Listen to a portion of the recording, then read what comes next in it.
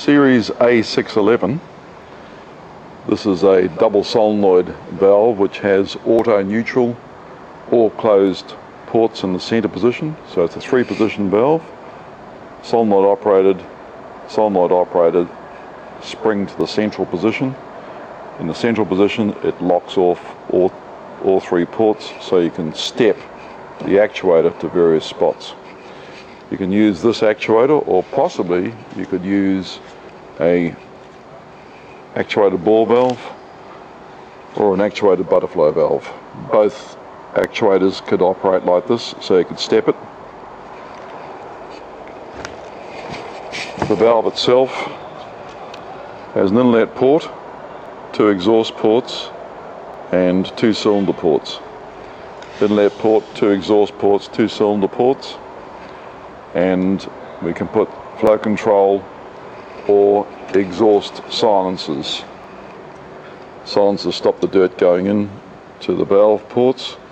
Ideal and always recommended for every valve that you buy. You should put little protective air silencer filters. If we operate the manual override like that, manual override's available in all units. Now we can step it. The override locks it in the position it stops.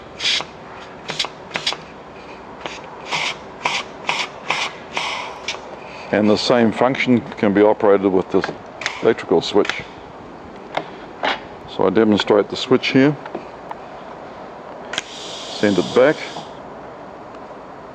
Turn the power off, it stays there.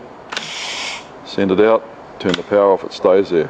Send it back, turn on off, on off, on off. Out, on off, on off, on off. So once again, bring it back, lock it, bring it right back and lock it, out, lock it, right out, lock it. Whatever you want, you can operate that in the unit. LED connectors are standard on all our valves.